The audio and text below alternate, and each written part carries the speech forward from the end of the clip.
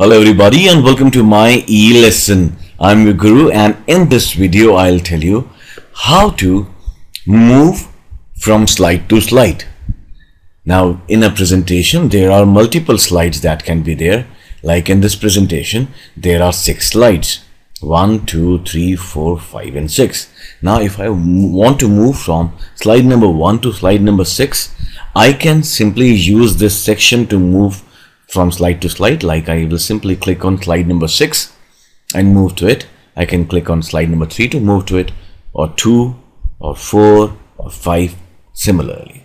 Alright, now there is another way also. I can use these 2 arrows also to move within slides.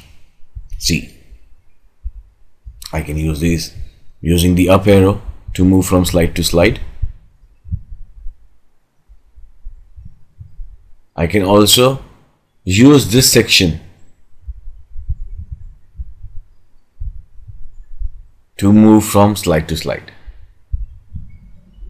And last but not the least, you can use the page up and page down keys to move. See, I'm using the page up and page. Now I'm pressing page up, now I'm pressing page down. So this is how you move from slide to slide. You can watch the complete tutorials on PowerPoint on myelesson.org without any charges.